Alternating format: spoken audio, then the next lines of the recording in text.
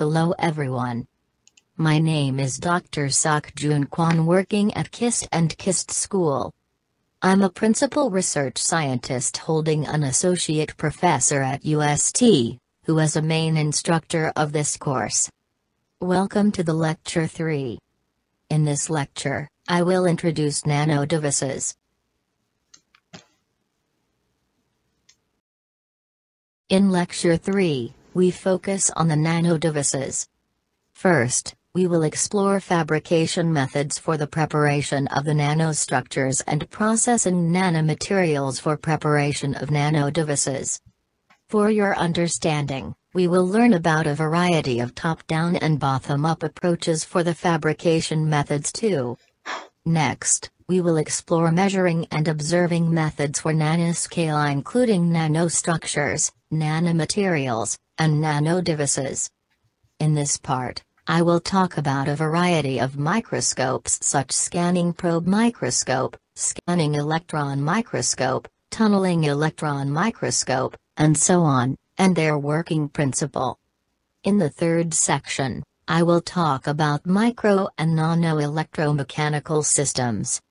Actually, these systems are very important for your research in nanoscience, if you want to use your nanosystems for nano-intermediates and nanomodules for realistic applications. In the fourth section, you will be given a brief introduction to the nanosensors such as nanochemical, nanobio, nano-optical sensors.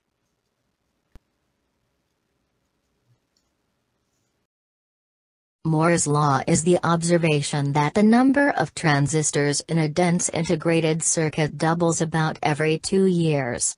The observation is named after Gordon Moore, the co-founder of Fairchild Semiconductor and was the CEO of Intel. Moore's prediction proved accurate for several decades and has been used in the semiconductor industry to guide long-term planning and to set targets for research and development.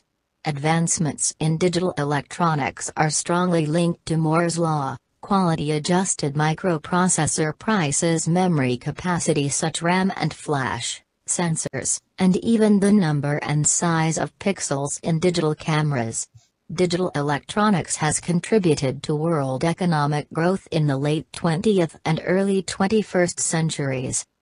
Moore's law describes a driving force of technological and social change, productivity, and economic growth. There have been numerous innovations which successfully supported the Moore law. 1.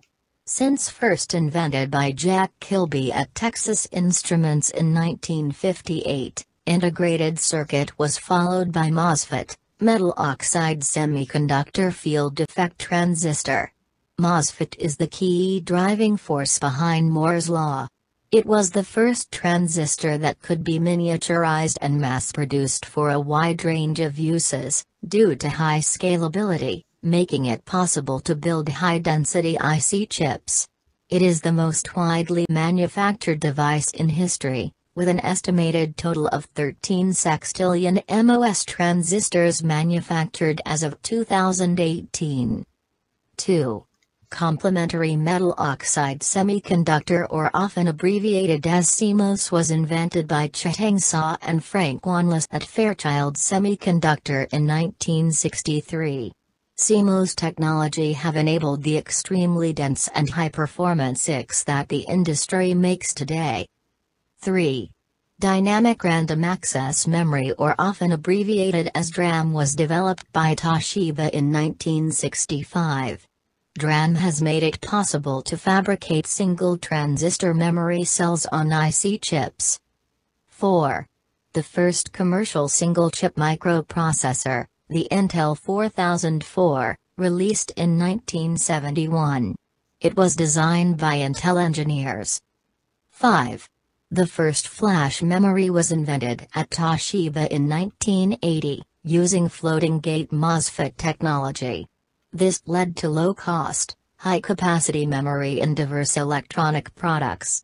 NAND flash memory has since become the most rapidly scaling technology among electronic devices. 6. three-dimensionally integrated circuit chip was initiated in 1981 and integrated with a CMOS chip in 1983.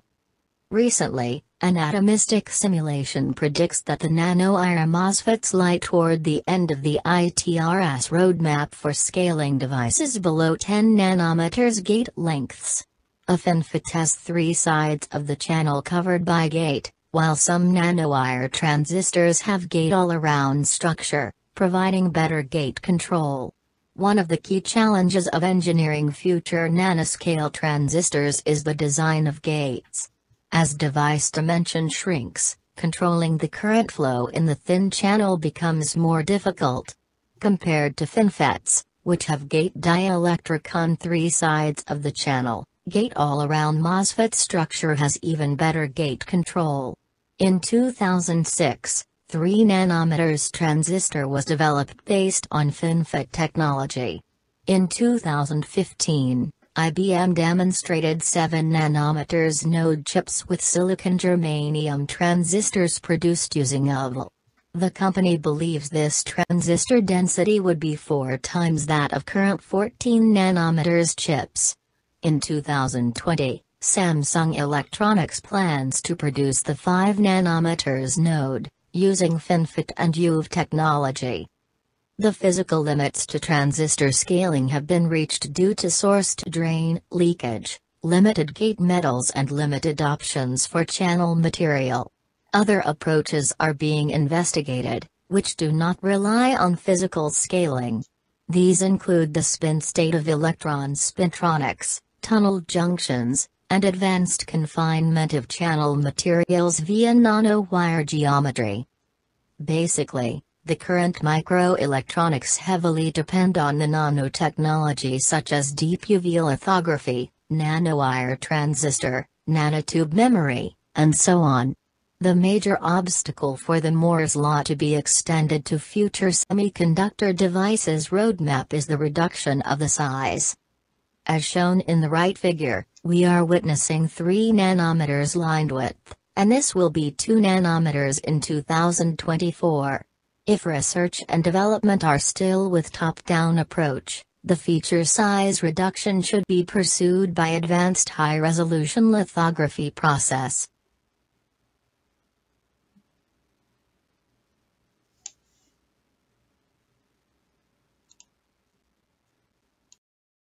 The resolution of small feature or geometry is a function of wavelength of the light source. For optical light or visible spectrum, optical lithography has a fundamental limitation in the determination of the feature size not under the 100 nanometers. This is due mainly to a fact that the shortest wavelength of visible light is greater than 350 nanometers. Therefore, we need shorter wavelength sources for the smaller features such as electron beam or deep ultraviolet or edge lithography. Why can't we just use optical microscope or optical process to fabricate nanoscale devices? This is mainly because of the physical principle, namely Abbe's diffraction limit.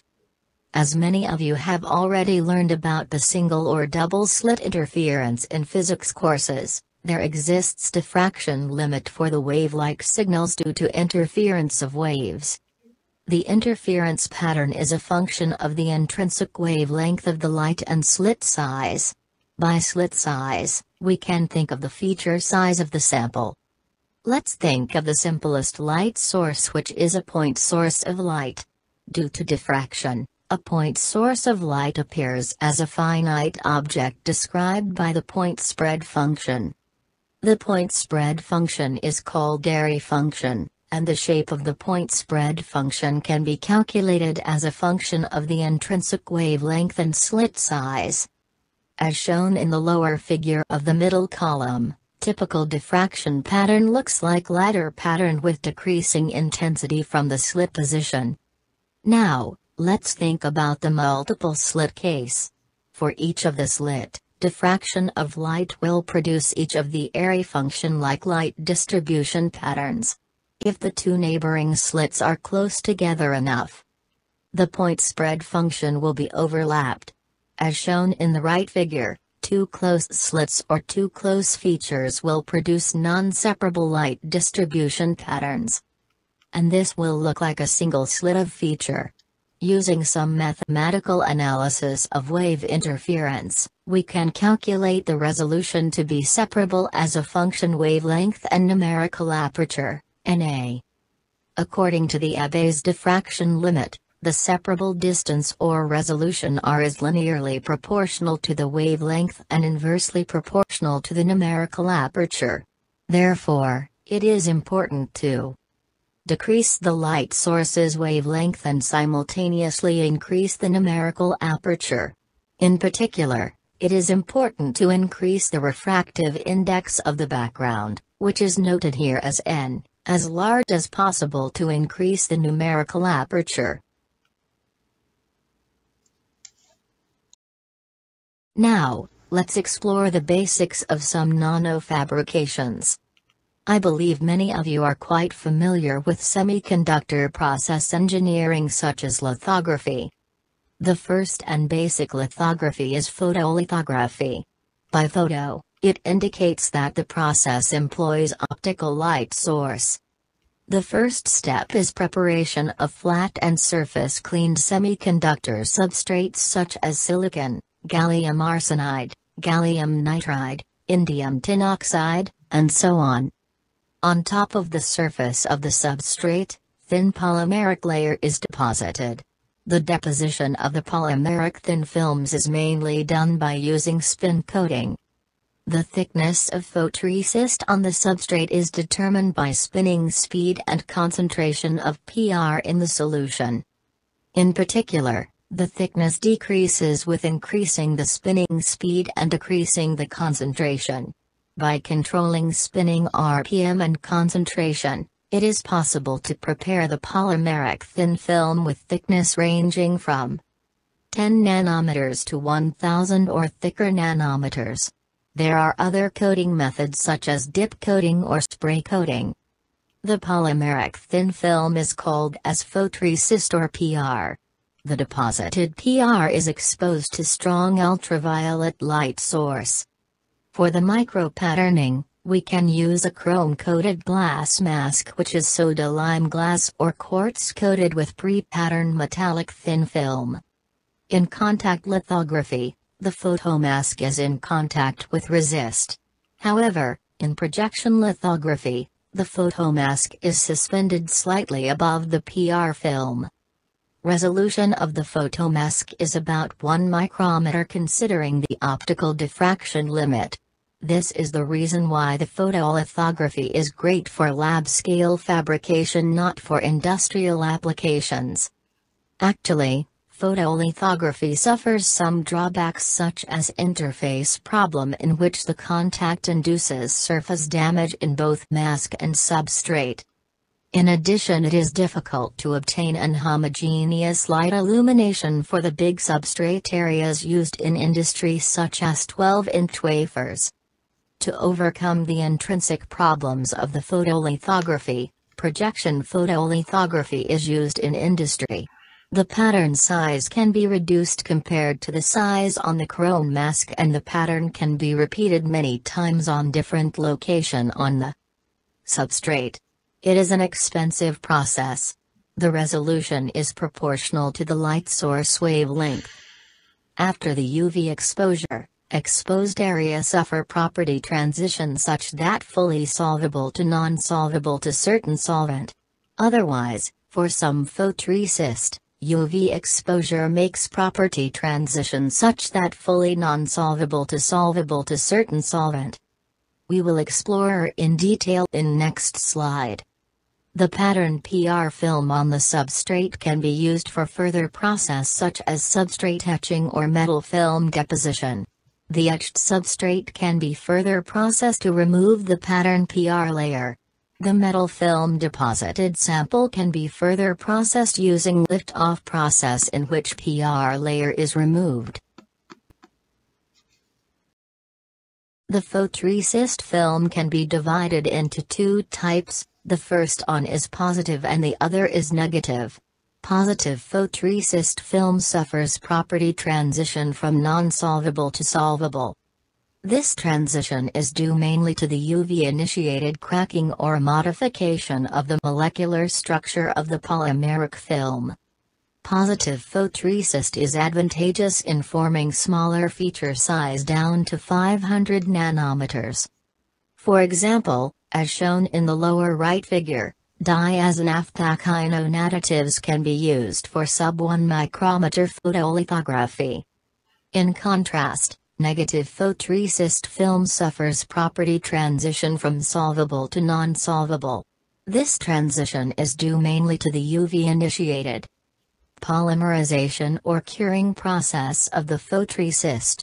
In the positive photoresist film, the photoactive monomers can make polymerization upon irradiation of short wavelength external light source such as ultraviolet. Negative photoresist film has typically higher resolution limit such that 2 micrometers. It has some limitations compared to positive resist in that the conformal coating performance is worse than positive photoresist. However, it is less expensive than positive photoresist.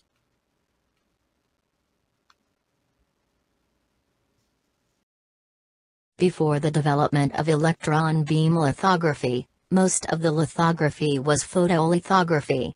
And it was very important for the research and development of microelectronic devices using shorter wavelength and more transparent photomask. For smaller feature size and better reproducibility for quality control at industry level. Typical range of ultraviolet spectrum ranges from 150 to 430 nanometers. In particular, we divide the UV spectrum into relatively longer wavelength sources such as UVA, UVB, UVC and shorter wavelength sources such as deep UV. For longer wavelength sources, there are G, H, and I lines UV which corresponds to UVA, UVB, and UVC, respectively. These longer wavelength UV sources are from mercury arc lamp. Due to relatively long wavelength, sub-300 nanometers patterning was not possible till mid-1990s. The resolution limit had met the new UV source with short wavelength such as deep UV. The wavelength of the deep UV ranges from 190 to 250 nanometers. Some of the deep UV is from mercury arc lamp or krypton fluoride excimer laser, or argon fluoride excimer laser. These deep UV sources had been employed from mid-1990s to mid-2000s. From the late 2000s, photolithography had decreased its resolution limit down to 30 nanometers using shorter wavelength UV called vacuum UV, which can be obtained from fluorine excimer laser. However, the fundamental resolution limit for the UV-based photolithography is much higher for industry-level feature size.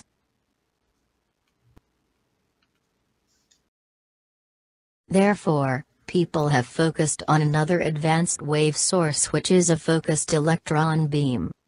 Electron beam lithography is the practice of scanning a focused beam of electrons to draw custom shapes on a surface covered with an electron-sensitive film called the resist. The electron beam changes the solubility of the resist, enabling selective removal of either the exposed or non-exposed regions of the resist by immersing it in a solvent. The purpose, as with photolithography, is to create very small structures in the resist that can subsequently be transferred to the substrate material, often by etching. The primary advantage of electron beam lithography is that it can draw custom patterns, direct write, with sub-10 nanometers resolution. This form of maskless lithography has high resolution and low throughput, limiting its usage to photomask fabrication, low volume production of semiconductor devices, and research and development. E-beam lithography is similar to photolithography. However, there exists critical differences from the photolithography. First of all, E-beam lithography has small spatial resolution for nano-patterning down to sub-10 nanometers, while it is typically limited for the photolithography to scale down to 200 nanometers. E-beam lithography's sub-10 nanometers resolution relies on the focused E-beam and its control. Second, E-beam lithography does not make pattern at once like photolithography. Instead, they control spot by spot, line by line patterning employing serial process. This is much like nano-writing, not nano-printing. After resist development, following sequences are similar to those of the photolithography. Nowadays, typical resolution of the E-beam lithography is 2 nanometers. Before we get into other kinds of patterning process, it would be instructive for you to learn little bit about the etching. Etching is a critical step for the nanofabrication. The resolution itself is determined by the light sources and mask. However, the detailed shape and contact properties of the different materials in the chip is determined by the etching. By controlling the etching methods, etching isotropy can be controlled. Typically, gaseous etchant work to form isotropic shape such that depth and plane directional etching rate is nearly the same. In contrast, in the case of anisotropic etching, depth direction etching rate can be increases by 10 or more times than that for the plane directional etching. This anisotropic etching is important to fabricate three-dimensional nanofeatures. For anisotropic etching, we can use plasma etching such as ion bombarding, which make heavy ions collide to substrate vertically.